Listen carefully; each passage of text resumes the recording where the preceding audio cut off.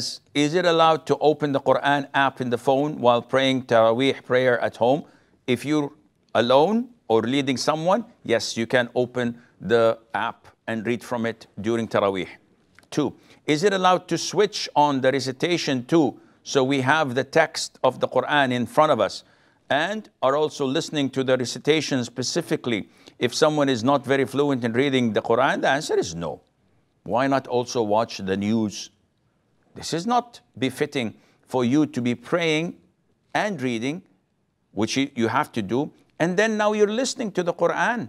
And maybe someone else says, okay, I read the Quran, but I also read the translation and I read the commentary.